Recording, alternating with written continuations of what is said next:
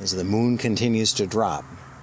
It's a race between the light of the sunset and the position of the moon.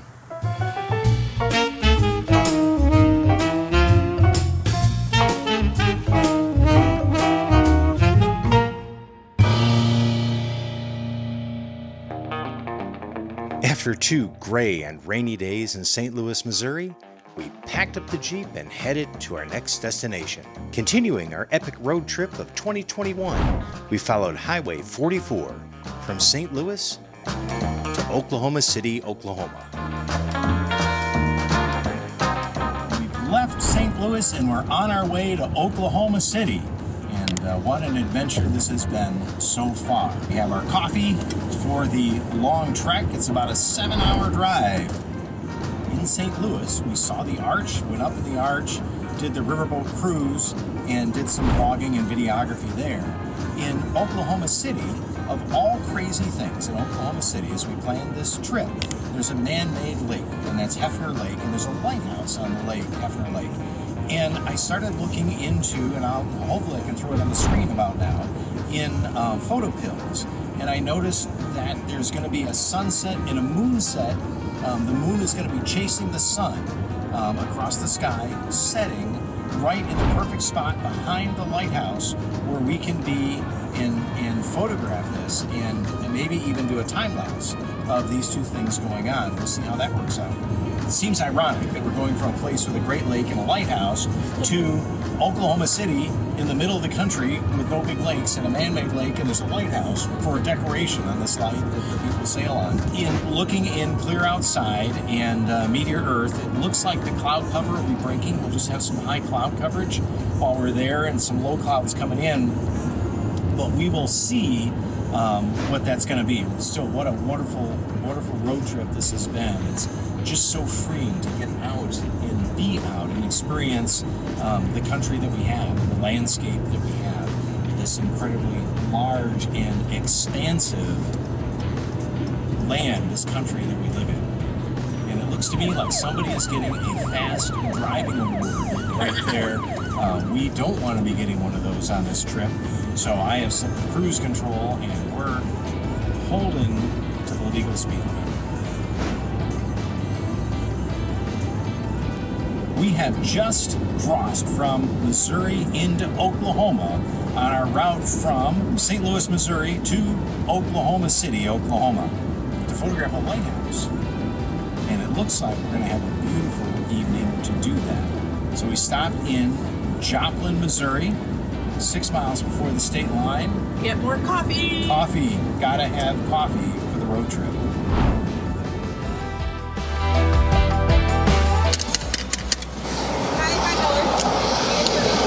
Thank you.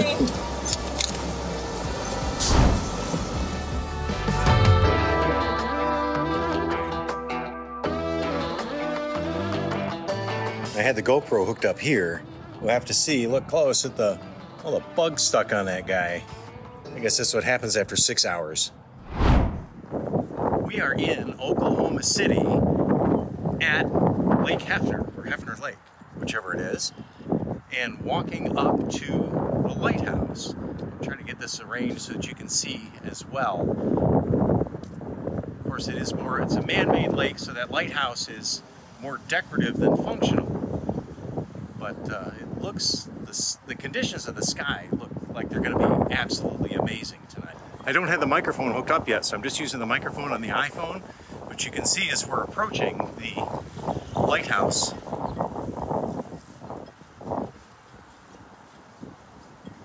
the sky is looking amazing tonight.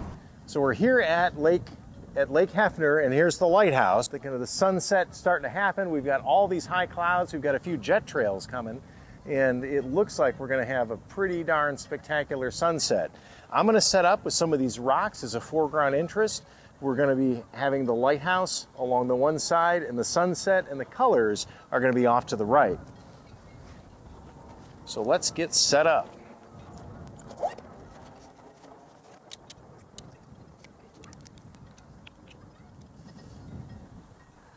I want to be fairly low. I want to be using these rocks as a leading line and some foreground interest up into that lighthouse. For those of us with cameras without the articulating screens, or as I call them, the flippy screens, we got to get down low. Because I believe the sky is going to be incredibly dramatic tonight, I am using a wide-angle lens, and the focus of my photograph is going to be more the sky than anything else. I've decided to change my angle to over in this spot. Looking at where the sun is going, I think my money shot is over here. In fact, I can prove that my money shot is over on this side. Unfortunately, the camera stopped recording right here, but nestled amongst these rocks in this exact spot was a dollar bill, proving that this place was indeed the money shot. So I don't know if it's taking the lazy man's way out or not, but I've started a time lapse on this. I'm doing 2-second intervals. I'm letting the camera set the shutter speed as it goes through. I've got my aperture set on, I believe that was f11. I'll correct that right below me here if that's different, but it was either f16 or f11.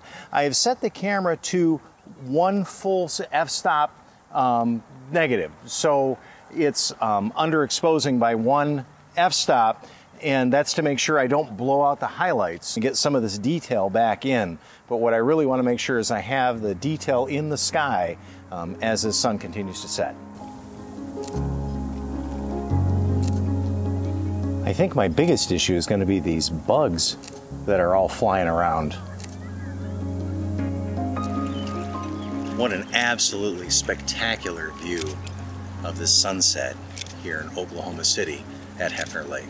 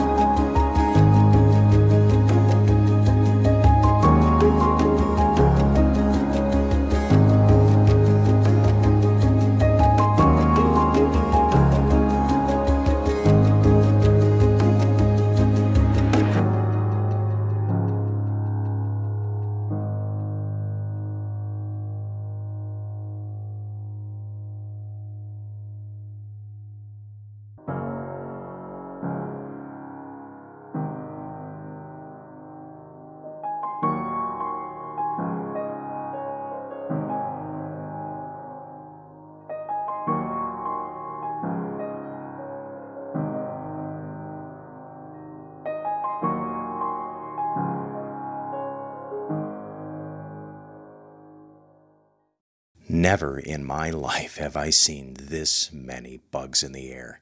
This is just some of the retouching necessary to remove them. I filled the memory card. I hadn't planned on doing a time lapse quite that long, so I need to change my memory card. I just got all composed, and where I think that the moon is going to drop down and fill in the side of this photograph as soon as it gets a little lower. Unfortunately, I have to take the camera off the tripod to change the memory card, so a lot of my framing was for naught as we did this. This is my setup and view that I have right now, my new composition. In the video here, you can see the moon up in the sky. You can see it over the lighthouse. And in the camera, you can see it as well.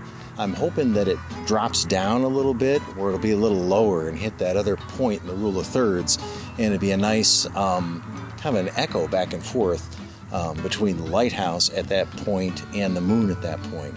Since it is a little darker and things are getting a little darker, what I've done is I've changed the camera ISO to 800. That does gives me 2 more f-stops of exposure. Of course, 400 is 1 and 800 makes 2 f-stops of exposure. The other thing that lets me do with the Fujifilm camera is increase the dynamic range up to 400, which even in the raw file gives me much more dynamic range to work with. So I've got more room to lift those shadows and pull down those highlights because the scene is getting more and more contrasty as the minutes go by. As the moon continues to drop, it's a race between the light of the sunset and the position of the moon. Here's our status update on where the moon is coming into our frame. Put the little focus square, since I'm manually focusing anyway, that's almost like a point to aim at for that moon to drop right into that square. That's what I'm waiting for. The camera set on a 2-second timer.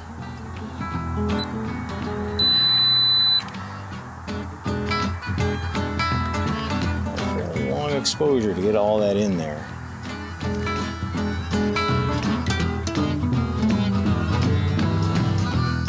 But the lights across the lake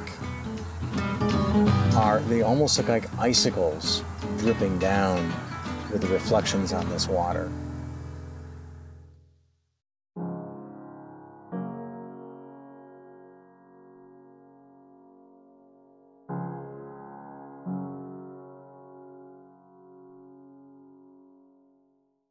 We've got everything we can get from this spot.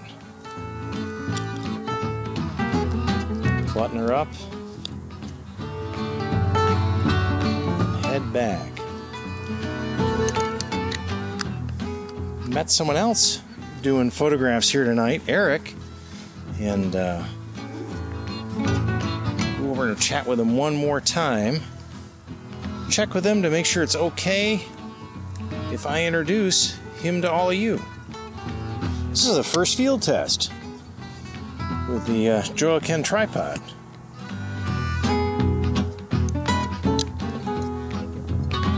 It served me well, it did. We're just here one night, and then from here we're jumping to Albuquerque. But don't forget to take the left in Albuquerque.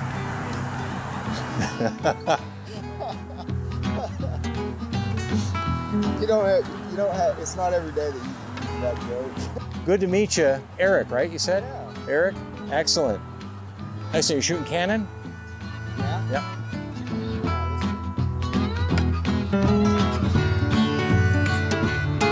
Just need to, here you go.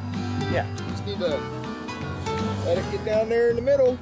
That's it. I wish I could see the tip of the, but yeah, it's kind of dark right now. Do you have any issue if I put like a little bit of our conversation we had on the thing? No, that's cool with you? Excellent. Excellent.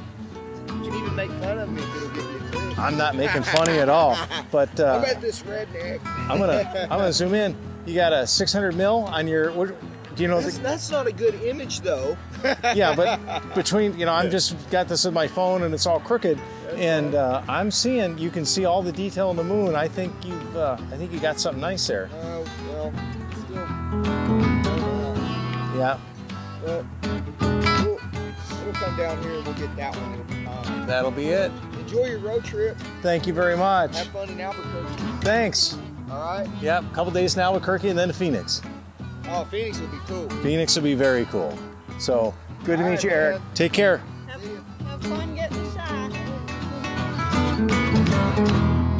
It's 8 o'clock in the morning on Tuesday, and we need to be quiet. Michelle is still asleep, but I thought I would share with you this beautiful sunrise happening here in Oklahoma City today.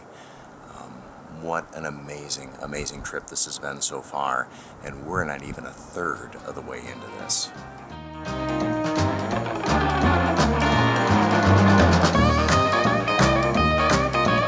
We're leaving Oklahoma City and on our way to Albuquerque, New Mexico, and we're going to be on this road for over, what she said? 500 miles. Over 500 miles. She said like 536 miles. Stay on this road. So here we go, and we'll pick you up later.